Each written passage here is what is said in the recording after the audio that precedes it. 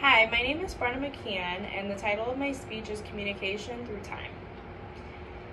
The specific purpose of my speech is to inform my audience about how interpersonal communication has changed over time with social media and technology.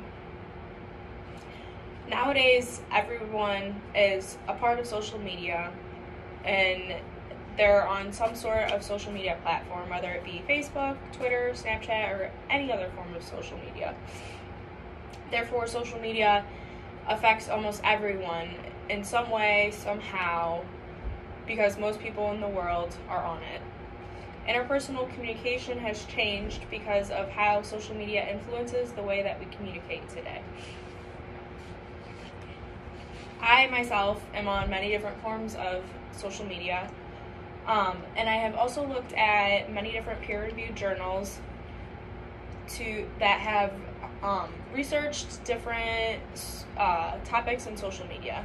I have also interviewed a 72-year-old man and asked him about how, from back in the day, communication has changed and evolved with social media. First, I will describe how social media has influenced public opinions. Then I will discuss how social media is used for good, but it's also used for evil purposes as well. And lastly, I will discuss different forms of communication before social media and compare it to how we use social media today. The way that people used to communicate before social media is completely different than how we communicate today.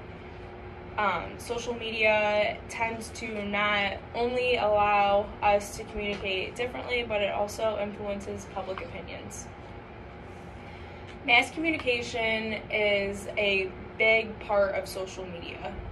On social media platforms, interpersonal communication has blended with mass communication, and it's created this mass communication category. The technology that we use today has facilitated interpersonal debates alongside mass media messages, according to Newbaum and Kramer. Social media challenges new conceptions about how public opinion forms and evolves in society. Before, studies showed that people's opinions were influenced by other individuals and their peers around them. Social media influences these different social processes because of the new technologies that we have today, according to Capella. Social media not only influences people's opinions, but it also is used for good and for bad. Social media has many different advantages, but it also has evil sides as well. There's this thing called clip wraps, and they are digital prompts that facilitate consent by affording users the opportunity to quickly accept or reject media policies according to social media for social good or evil. A survey was done by Obar and Odalef Hirsch to gather data to assess people's interactions with consent materials when they were signing up for fake social media accounts, platforms.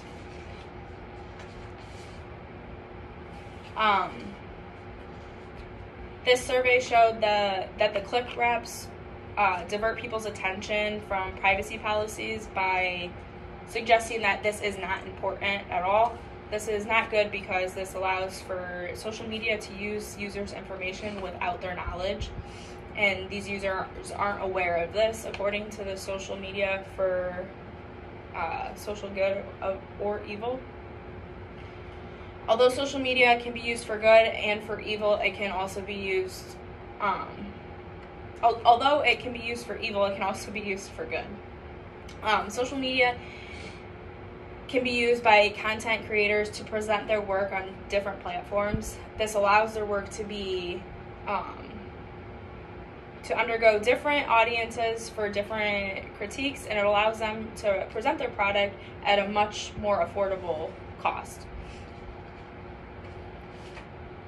Not only has social media been used for good and evil, but it also has changed the ways that we communicate today.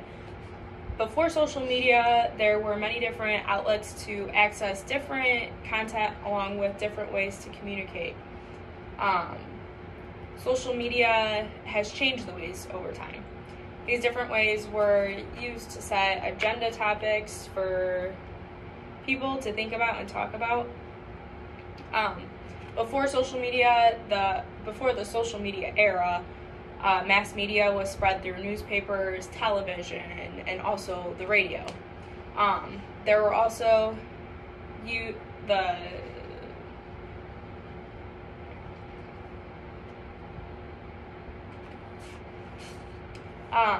I also interviewed a 72-year-old man, and he explained to me how back in his day they used to communicate. He explained to me how when he was in the Vietnam War, how he would get letters back to his wife and to his daughter, and he explained how long the process would take to even get them letters to his wife and to receive them back, and sometimes he was even lucky enough to get to a phone to be able to call them, which was awesome.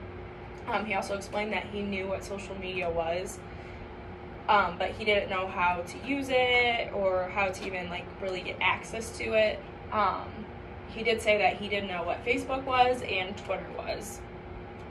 He explained that how he learns about what's happening in the world is through the news, and he also gets many different newspapers sent to his house each day, so that's what he uses to read. It's clear that the forms of communication have changed over time in our world, and that social media has been a huge asset to the world, but it has also brought some bad things as well. First, I described how social media has influenced public opinion. Then I discussed how social media is used for good, but it is also used for evil as well. And lastly, I discussed the different forms of communication, and I interviewed a 72-year-old man to show how social media has affected him and how it's changed the world. Interpersonal communication has changed because of social media influences the way that we communicate today. So, because of social media, we have been able to spread mass communication throughout the world, along with the other advantages that it has brought as well. But it has also brought the evil in the world as well.